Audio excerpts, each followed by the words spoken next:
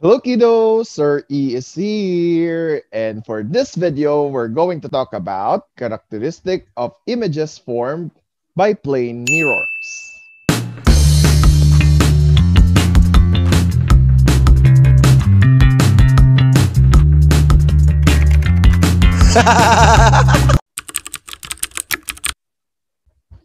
Mirror is described as an object with smooth surface producing specular reflection of light. And some examples of this are one type of mirrors is what we call plane mirror. It is a mirror with a flat reflected surface, just like the common mirror that we have in our house. This time, let us discuss how to draw the ray diagram of image formed by the plane mirror. We have several steps to follow. Step number 1. Draw an object in front of the mirror and an eye or viewer. So let's put the plane mirror here. Then the object represented by a downward arrow and a viewer or an eye. And that is the first step. Let's proceed to the second one. Draw the image of the object on the other side of the mirror, just like this. As we draw the image, you have to remember these things. First, the distance of object is equal to the distance of image. Second, the image size is the same size as the object size. Let's proceed to step number 3. Draw the light rays from the image to the eyes. From the image to the eyes. So this is how we do it.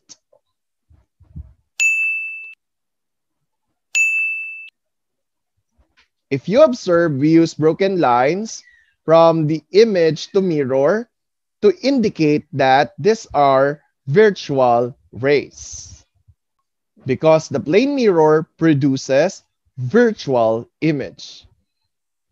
And in virtual image, light rays do not actually meet at the image position.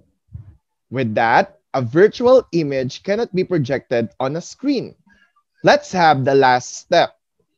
Join the light rays from the mirror to the image object.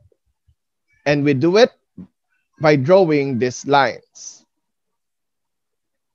And we have completed now the diagram. You have to remember that the blue line is what we call incident rays, while the red lines are what we call reflected rays. Once more, you have to remember that plane mirrors produce virtual image.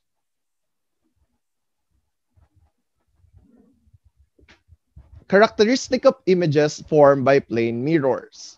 For us to describe the characteristics of this image, we use the acronym SALT, which stands for size, attitude, location, and type.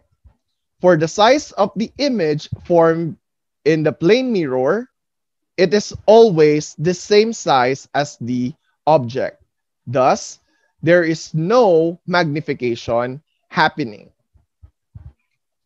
For the attitude, we always form an image that is upright, but laterally inverted, meaning the left becomes right and the right becomes left. So we describe it as laterally inverted. Location.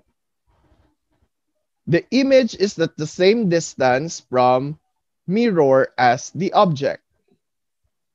And this image is formed behind the mirror.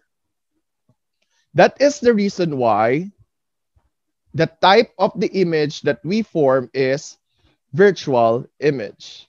Once the image is formed behind the mirror, it is forming virtual images.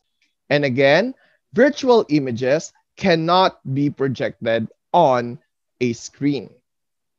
And that's it. We are done. I hope you learned how to draw the ray diagram of images formed by plane mirrors. And at the same time, the characteristics of the images formed by this. See you again in my next Teach Vlog. Bye-bye and God bless. Thanks for watching. Please don't forget to like, share, and subscribe.